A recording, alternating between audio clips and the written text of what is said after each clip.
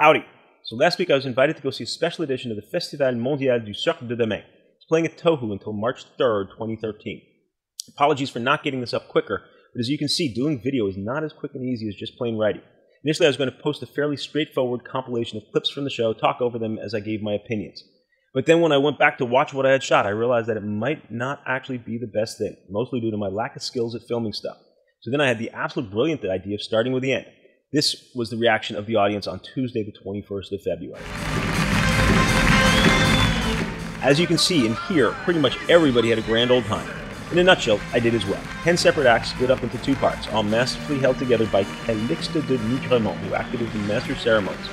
As I was trying to manipulate a still camera and a video camera while writing notes in the dark, I didn't quite catch everything he said, but I was informed afterwards that he was quite humorous in a Parisian sort of way. Probably best that I didn't catch everything. I'm going to go through the performance one by one in alphabetical order. From some cursory research, it looks like the Festival Mondial du Cirque de Demain is a big thing in Paris. They've been doing it since 1977, and it appears that they take over some of the acts each year and ship them across the Atlantic Ocean.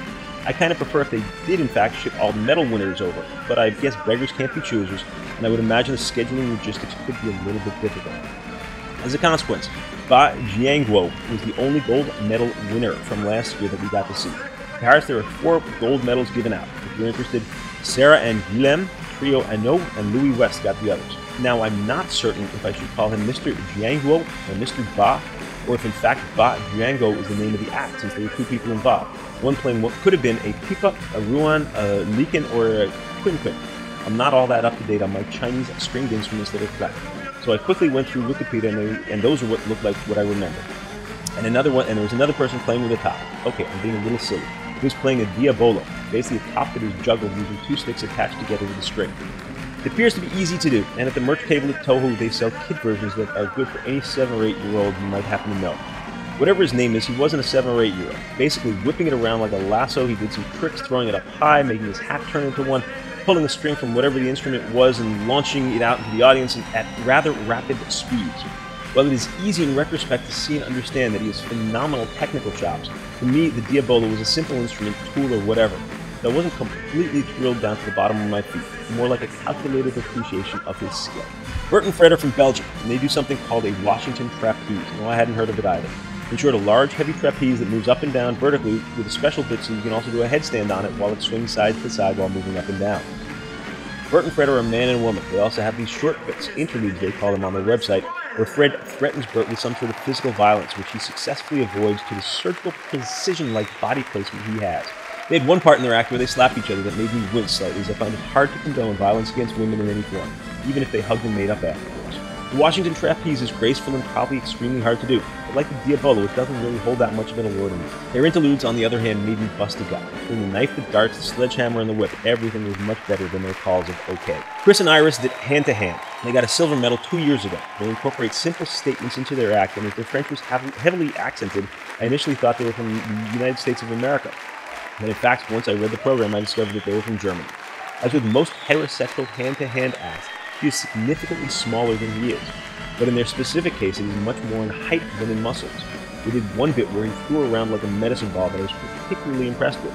It was partly because I missed filming that bit that made me rethink how I was going to do the video. Le Boustrophédon did some weird combo with a marionette, a flute, and something pretending to be a piano, some stem glasses, and toe shoes. More serious than any other act, it wasn't a favorite of mine, but nonetheless, I gotta give credit, it was something I never would have imagined in a million years. According to their website, it was created by Lucie Boulet, directed by Christian Coumet, with Lucie Boulet and Daniel Masson, stage managed by either Thomas Marshall or Arnaud Mignon, since they alternate, and the puppet was made by Joanna Ehlert, although I would swear that there were only 3 people on stage. Apparently it was an even shorter version of something they called Camilla et son pianiste. I guess it goes over great with adolescent girls and other people going through hormonal changes. If you hadn't noticed, I'm not an adolescent girl, nor am I, as far as I know, going through any hormonal changes. Lisa Rinne was another German actor. She won a silver medal 2 years ago as well. She was also the only artist who made the audience gasp, as once she was on the trapeze, there was one time when she did a flipping piston somersaulty thing where it seemed for a brief instant that she had missed re-grasping the trapeze. But fortunately she was able to regain her hold, and so the show continued. A major chunk of her act involved working on a rope ladder, which is quite nicely done.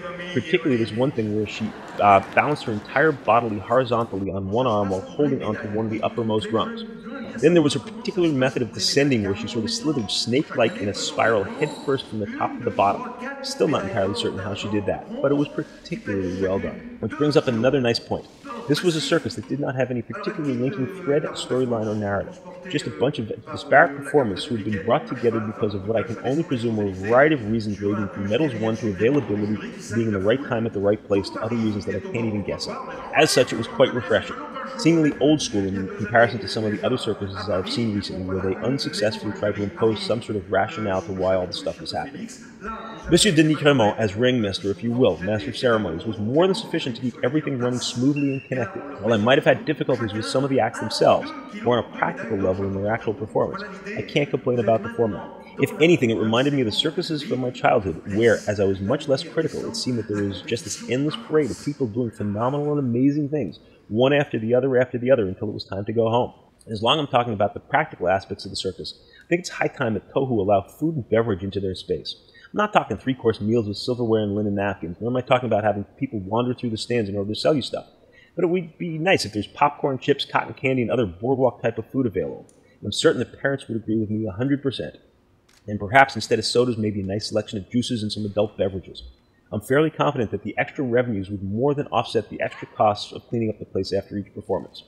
Then my final critique of Tohu would be that they seriously need to improve the merch table.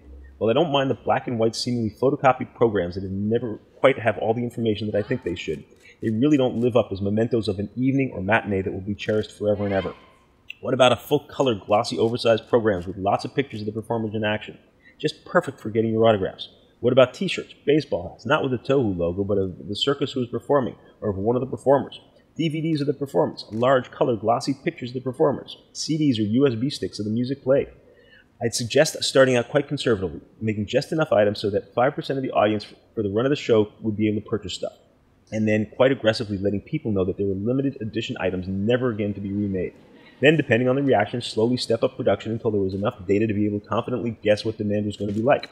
Since the circus troops themselves never have any excess money to be able to do stuff like that themselves, Tohu offered to front the cash necessary for production. I'm fairly certain that the circus companies would then be more than willing to give Tohu a larger percentage of each sale. But enough of me trying to tell the fine folk at Tohu how to run their business.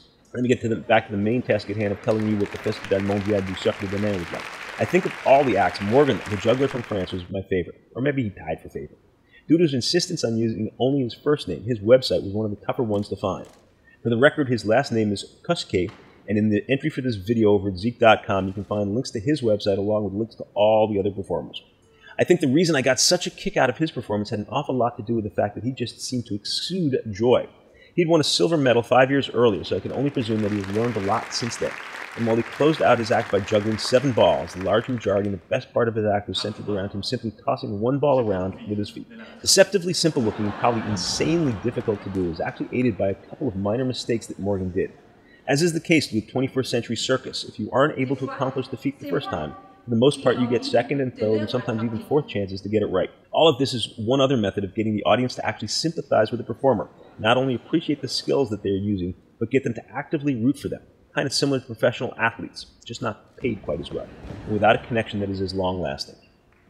Anyhow, there's this one stunt where Morgan pantomimed what he was going to do in advance. As I understood it, he was going to try to launch the ball from his right foot through a circle made by his right arm touching his shoulder, return to a similar circle formed by his left arm touching his shoulder, and then be caught on his left foot. He then continued to the pantomime of how once he'd accomplished the feat, he was going to prance around like Sylvester Stallone at the top of the steps in the first Rocky movie and accept any and all applause offered by the audience. It took him something like 7 tries, but he finally got it, and the applause was deafening. By contrast, Nathalie Enterline did not interact with the audience at all, touting as doing the twirling baton. Someone really should take Tohu aside and offer to help with their translations. She was the only other gold medal winner to perform here in Montreal. However, her gold medal came at the 7th Mondial du Cirque de Demain, which just so happens to have taken place 27 years ago. To her credit, they also gave her a Medal of Honor last year, but I seriously doubt she was anywhere near the same age as the other performers who, according to the rules, had to be under the age of 25. Nor did she really do any baton twirling, sadly. She came on stage, did a brief imitation of Charlie Chaplin, and switched into some bright red suit that would have been appropriate about 27 years ago, all the while strutting around and doing what looked more like baton shaking than baton twirling. I don't know if they have drum majorettes in France, but I've seen some high school bands that had a better baton twirling than Miss Enterline. Weirdly, on the night that I saw it, she was the last act to appear. I don't know if they all appeared in the same order night after night, but she definitely was a downer at the end. On her website, she writes in her bio that she met the legendary juggler Francis Brunt here in Montreal and started to collaborate with him, which can go a long way towards explaining how what she was doing was much more like juggling than Baton Twirling. After looking up who he was, I felt kind of bad. She definitely was trying to push limits, boundaries, and go beyond the box and the envelope, but it took me some serious research to discover. It would have been relatively simple to add to either the paragraph about her in the program or stick it into a press kit, if Tohu deigned to make press kits. On Zeke.com, I'll have some links to Francis Brunt so you can understand.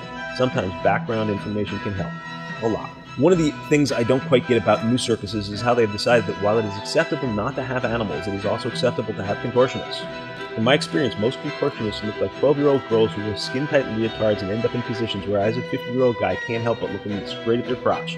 In slightly plainer language, they make me uncomfortable as fuck. I can remember one night, the night of my grandparents' 50th anniversary, when my just a little bit too tipsy grandmother, who I adored, insisted she could still put her leg around her neck like she used to when she was 20. I cringed and quickly moved to another room. I had no desire to see her break herself, especially since I know I wouldn't be able to fix her. Well, surprises, surprises. Robert and Abillahi were, as you can tell from one of the names, not girls, but they were still contortionists. In fact, they were both guys, and they were still contortionists.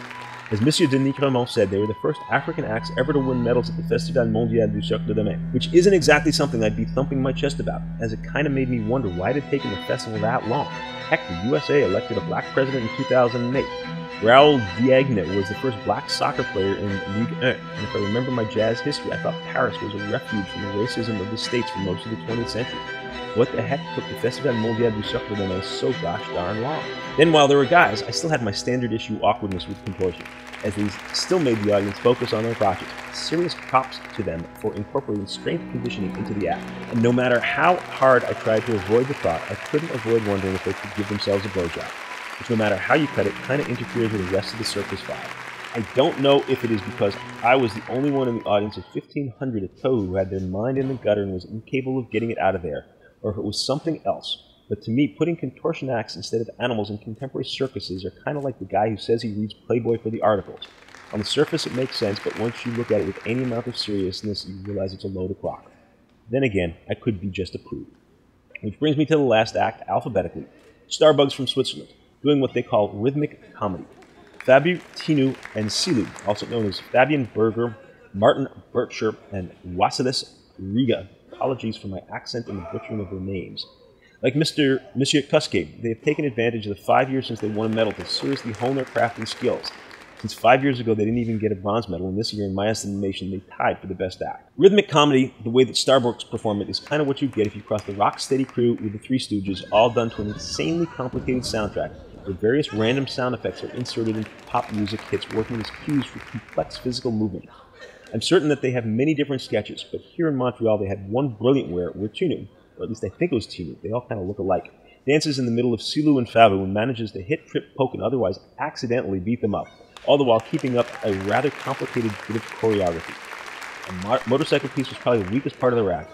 However, Silu, or at least I think it was Silu, as I said, they all kind of look alike. Beating himself up is a gutbuster. As you might expect, there are way more hits than misses in what they do. The opening number was done by students from the École nationale du Cirque, who were directed by Julie Lachance, who, according to her bio over at the Cirque du Soleil, has been teaching since like forever.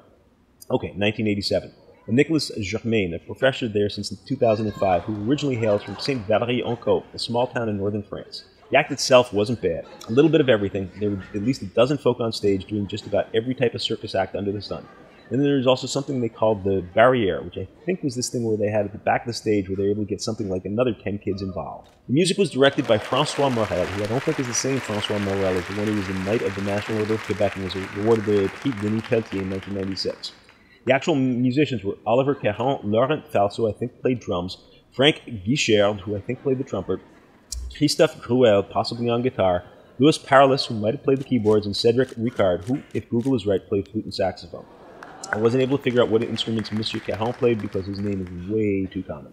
Tickets cost in between $36 and $55, although since it took me this gosh darn long to get this up, I have no idea if in fact there are any tickets left. For your sake, I hope so, because if you've slogged all the way through this, you probably deserve to get a ticket. As I mentioned earlier, I quite like circuses that have no overriding narrative or theme, just a collection of people doing cool stuff. The only real criticism of the special edition of the Festival Mondial du Cirque de Demain would be that I prefer that the Montreal version looked more similar to the Paris version. Maybe not including all the acts, but all the award-winning acts would be nice. Would have been nice, as I said, to see the other gold medal winners, Sarah and Guilhem, especially since they're local, Trio Anope, Louis West, along with the silver medal winner, Angelica Bongiovanni, especially since she's a local, and the bronze medal winners, Eric Bates, since he's a local, Robert Moraine, Papin Kachatarian, and Duo XY, since they're local as well. And another thought, since the Festival Mondial du Cirque de Demain focuses on artists under the age of 25, what about starting something like the Festival Mondial du Cirque d'hier, a competition between circus artists all over the age of 35 or 40? Or maybe clowns over the age of 50 and anyone doing something physical older than 35 or 40. That way Tohu and the Cirque Phoenix, the guys who run it in Paris, could do some sort of co-production on the greatest hits versions, which they could then trade and then possibly tour. Plus, I'm always a big fan about knowing your history. There should not have been any reason why I had to do the research myself to figure out who Francis Brun was. And actually, that was another weird thing. Given that Herr Brun was known for juggling one ball, I don't know why the organizers decided to include Monsieur Cosquer. Did they not realize that there were going to be comparisons? Either way, it was a fun time. I'm looking forward to keeping an eye on the various performers' careers and seeing them again and again and again.